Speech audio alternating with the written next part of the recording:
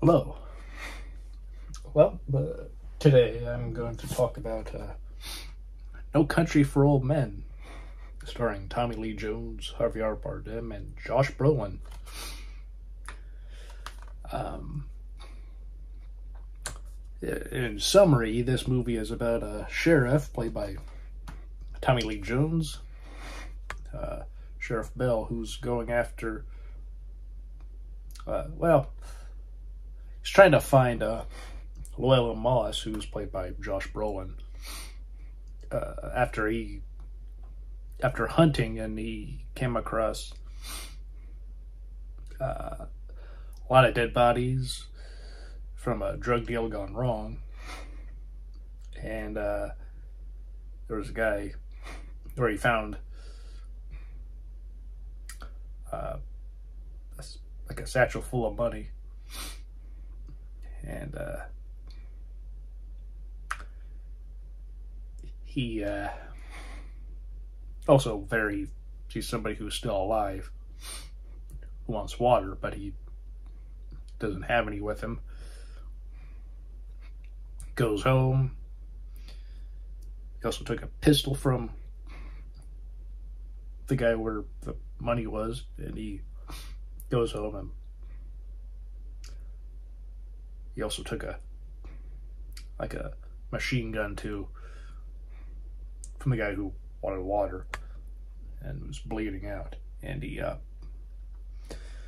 he has the money, and he just sort of has, like, as he's sleeping, he's like, he can't sleep, so he's gonna go back to give the guy water. Though, of course, by the time he gets there, the guy's dead because it's nighttime. And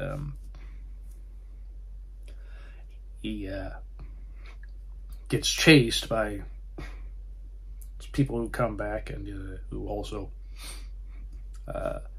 pop his tires, and he runs down towards the river and gets back home, and he puts the machine gun under his trailer. His wife's wondering what he's doing, and later on he goes and he goes on the run after getting his wife out of town. All the while, Anton Chigurh, who's a hitman, who's sent to go to get the money, and he goes to find the money, and then basically kills anybody who gets in his way. We see him at the very beginning. He's pulled over and is arrested, and he goes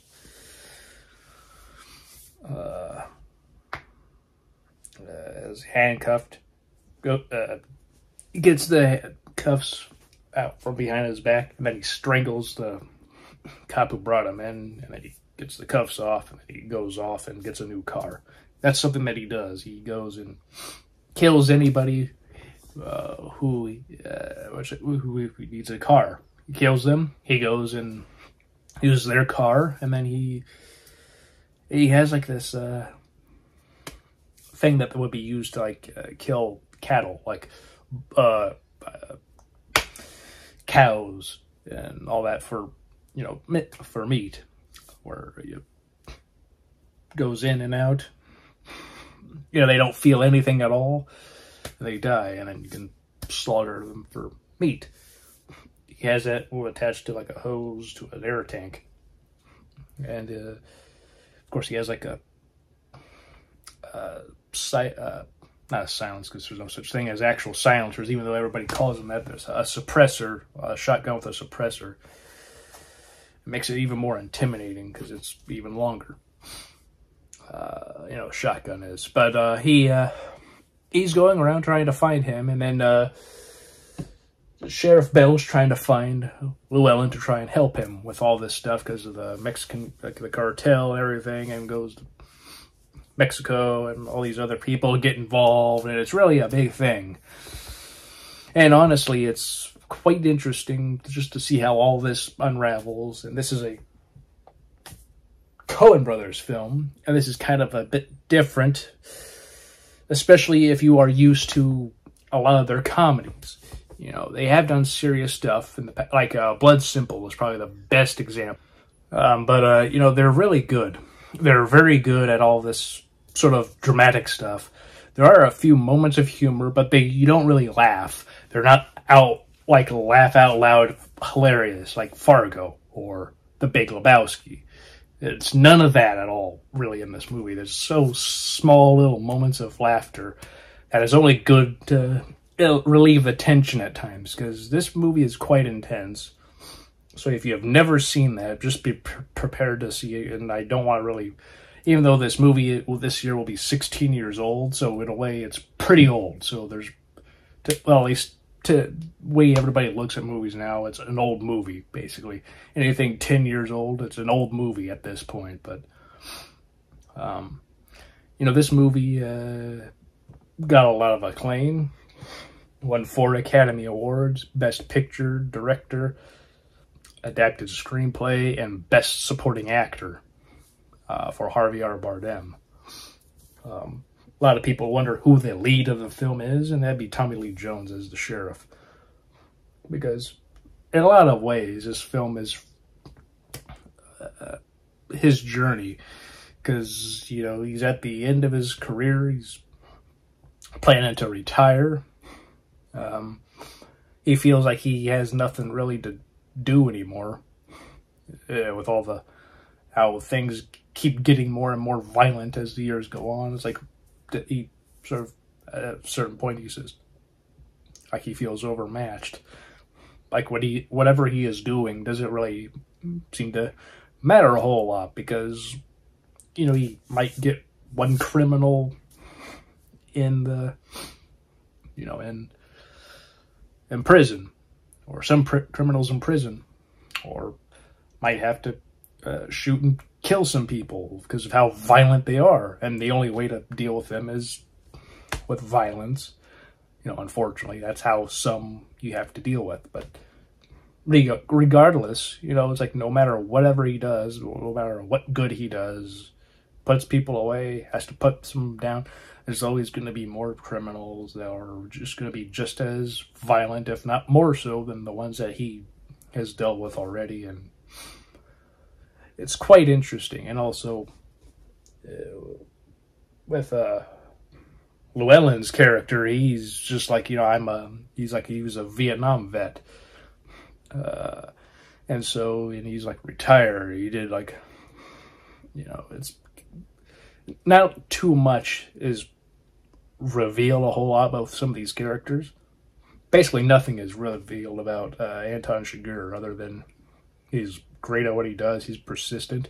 He does not give up, no matter what. Even if he got the money back, he'd still go to kill Llewellyn. You know, as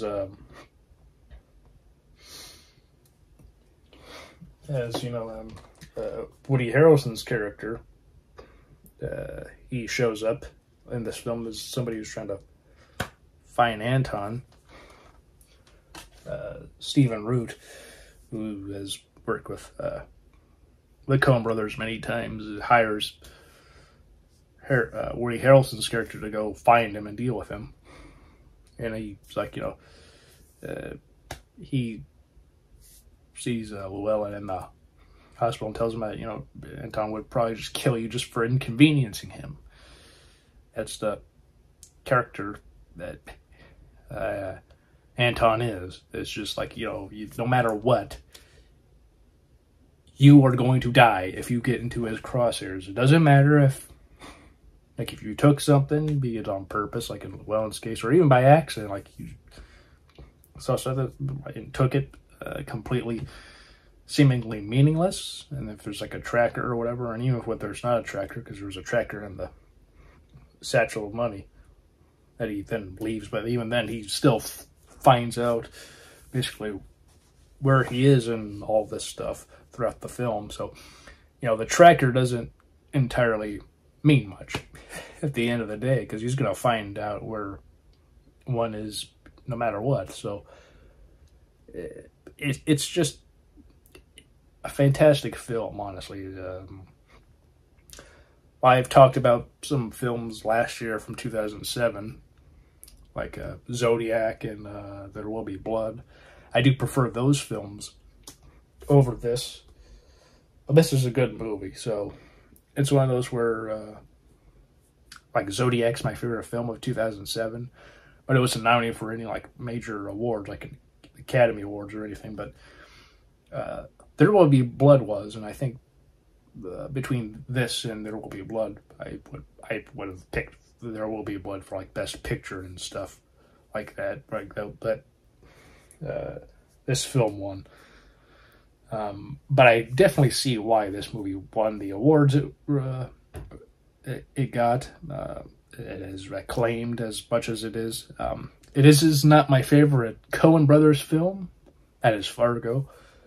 But yeah, I don't know where I would place this for my favorite Coen Brothers movies. I think Oh Brother Where Art, that would probably be my second favorite Coen Brothers film. I think then after that, maybe The Big Lebowski. I don't know. I'd really have to rewatch all of their movies again. And then just because Fargo is my favorite of theirs. There's no doubt about that. And then second is Oh Brother, Where Art Thou? I have a particular history with that film that I've really grew up watching quite a bit. And then for me, Fargo, when I saw that, that was just, as perfect as could be for a Coen Brothers film. And a comedy in general, like a dark comedy. It's just, I love it. But yeah, I don't know where I would. I think this could be my top 5 Coen Brothers films. But again, I have to rewatch a bunch of them to try and see about an order. I know what my like top 2 are, but this is an excellent movie. Very different, especially if you are typically aware of the Coen Brothers comedy films. I'll just say that this is just a different film in tone and everything, and yeah, everybody in this film is excellent.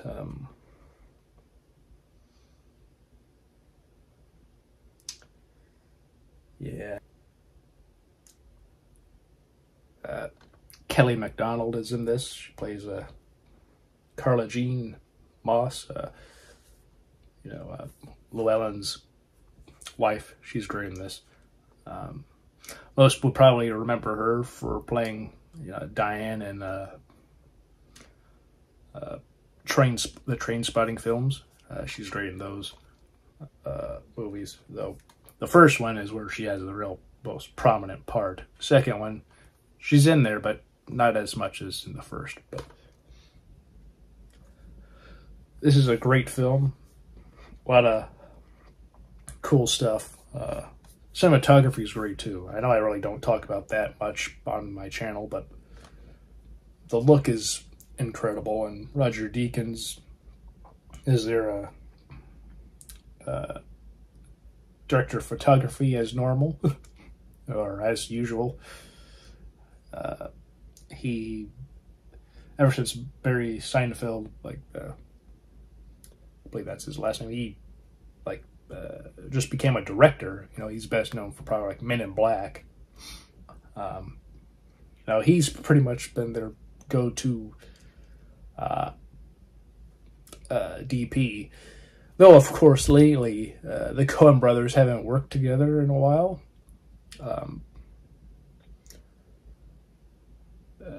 Joel made a film Macbeth with Denzel Washington, without Ethan. while Ethan was like, he wasn't sure if he wanted to keep making films anymore. Then he made a documentary about Jerry Lewis, or Jerry Lee Lewis, or whatever his name is. The musician. Now I'm thinking of somebody else, and also it's late, so that helps nothing with me. But you know, he made a documentary, and it's up in the air whether the Coen Brothers will ever make another movie ever again together, or if from here on out Joel will just make films on his own, and Ethan will do whatever Ethan's gonna do, be it, you know, continue to make documentaries or make his own movies without his brother. Regardless, I love every time they've worked together. They're excellent. I hope they make more movies in the future, because it would be a complete shame if I believe The Ballad of Buster Scruggs is the last thing they ever did together. It'd be a shame if that was it. Not that that's a bad film, but you know, it's like, I don't know. I just want to see them make more movies together. That's me. Perhaps I could be alone in that, as people might think that they're actually just as great, if not better, on their own, making their own stuff, you know. And of course the stuff they made together was excellent, but you know, people might think Joel doing his own thing and Ethan doing his own thing is actually better for both of them. And maybe it is, but I love the Coen Brothers together. That's me. I could be completely alone in that thought. I don't think I am, but who knows? Maybe the consensus is it's good that they're doing stuff apart, and who knows? Maybe someday they'll come together with a story and just make another film again. I know some of the films they've written but they didn't direct have, you know, some of them did well, like the Bridge of Spies, for instance. They co-wrote that with a few other people. Like, they probably wrote a draft and then somebody else came in and wrote a different draft. But, you know, enough of their stuff got into the film, of this script that was used, so they got credit. But anyway, that's it for this film. I love their stuff. The Coen Brothers. Everybody in this movie was excellent. Actors, actresses. Really fantastic film. And of course, that haircut that Javier Bardem had is really one of a kind. You know, it's just amazing. Anyway, that's all I have to say. Hope all of you are doing well. Hope you all have a great day. Hope you all had a great week. Hope you all have a great weekend and a great week too. I'll see you all next time. Bye.